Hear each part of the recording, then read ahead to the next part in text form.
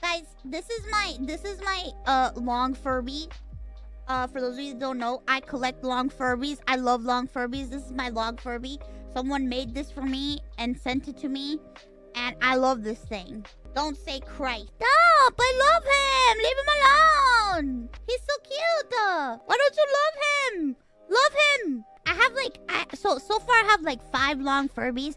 I have one that's really, really long. Like really, really long. My mom doesn't know what to do with him. She's very concerned. This is my... for those of you that are into like Super Sentai stuff, y'all know what this is. I don't think I have to explain myself. Oh my god, I was gonna show you a picture of a Cinnamoroll, but my head is in it.